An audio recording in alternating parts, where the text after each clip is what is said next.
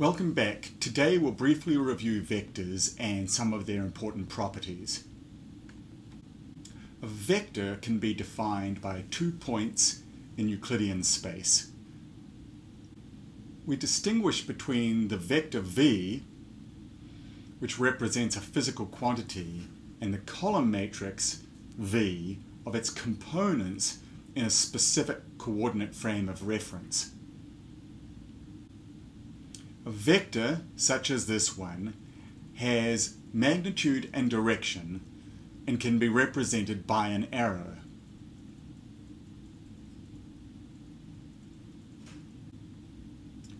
Two vectors add by the parallelogram rule.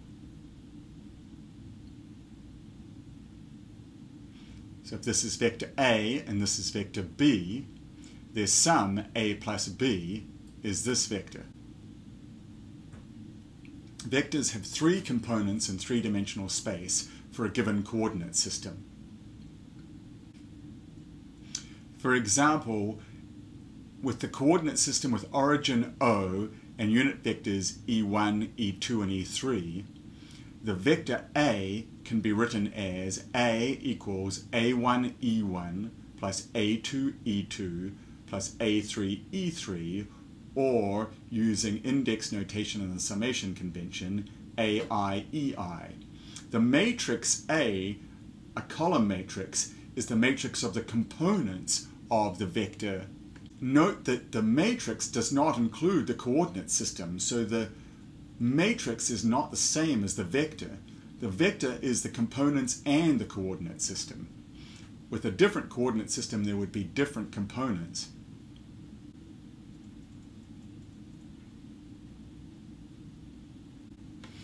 The magnitude of a vector A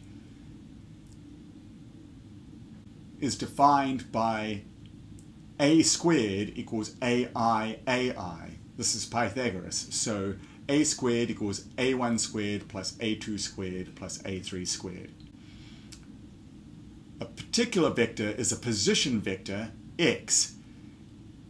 The position vector of a point P has components that are coordinates of that point P and a magnitude that is length of the line OP.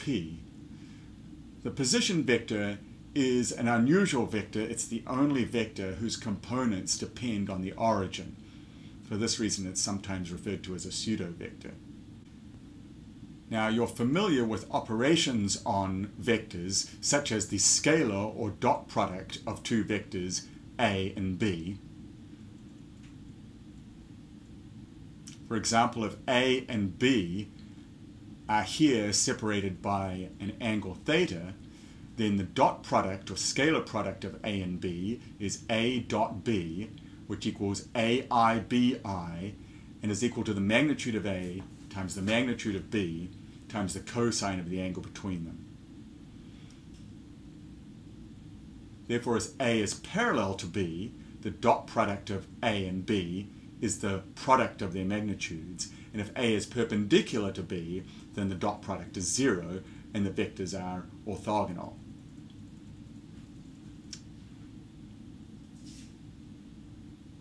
For example, if we take the dot products between all of the base vectors with each other, then we get EI dot EJ, which is delta IJ.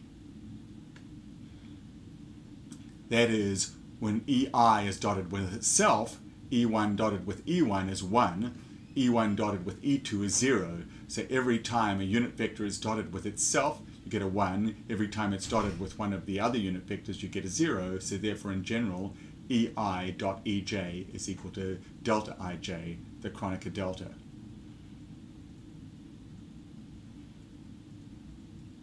Now let's look at the vector or cross product between 2 vectors A and B. The result is a vector that's normal to the plane of A and B. And we compute the cross product by computing the determinant of the following matrix, the matrix containing E1, E2, and E3 in the first row, A1, A2, and A3 in the second row, and B1, B2, and B3 in the third row. And in index notation, this can be shown to be EIJK, which is the permutation symbol, times AJ times BK times EI. The dot product of a cross product and a vector is called the scalar triple product, A cross B dot C, and is therefore a scalar, and it is equal to EIJK AI BJ CK. Note that all of the indices here are dummy indices or repeated indices, so that there's no free index, and therefore the result is a scalar, which we would deduce because the cross product is a vector, and a vector dotted with another vector is a scalar. Now let's look at what happens when we change the coordinates. Now a vector is independent of observer. It's a physical quantity, and it therefore must be independent of the coordinate system or frame. So when the coordinates are changed, the vector components must change, not the vector itself. Now, with the exception of the position vector, the vector components will be unaffected by a translation of the coordinate axes, i.e. a change of the origin from, say, O to O prime. Now, if all observers agree to use a right-handed Cartesian reference frame, and given that a translation of the reference frame, a change of origin alone, has no effect, then a new set of unit vectors can only be a rotation of the original set of unit vectors. Let's consider the vector A with components AI in a coordinate frame with unit vectors EI, and components AI bar in a different coordinate frame with unit vectors EI bar. Now, since by definition the magnitudes of EI and EI bar are 1 because they're unit vectors,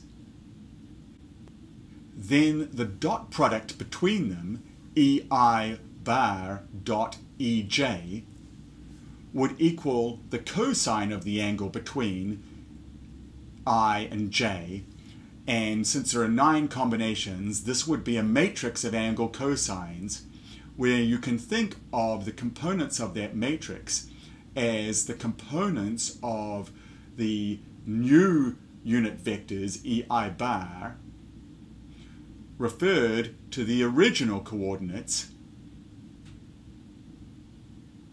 EJ.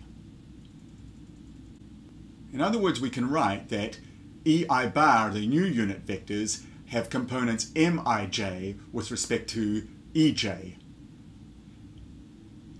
Now, EI bar are also mutually orthonormal, meaning they're also orthogonal and have unit length, just like the original unit vectors.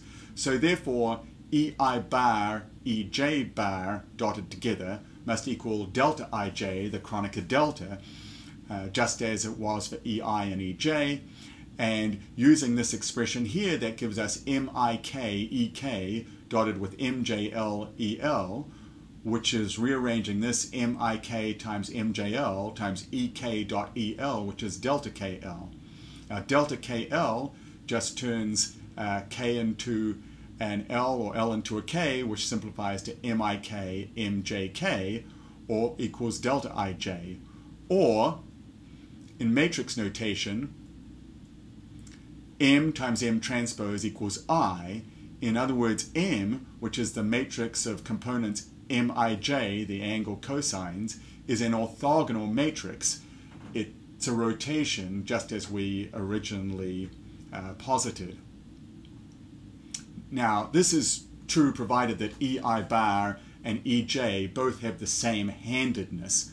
In that case, the determinant of M will be positive 1, and then M is said to be proper orthogonal.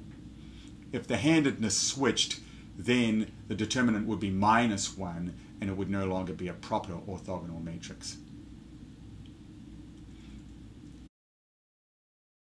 So we've seen that a vector is the same physical quantity regardless of the coordinate system used to measure it, but it will have different components for different coordinate systems. Recognizing that a translation doesn't affect the components of a vector, and assuming that everyone is using a Cartesian frame of reference with the same handedness, the only difference between one frame of reference and another is a rotation, which is an orthogonal transformation.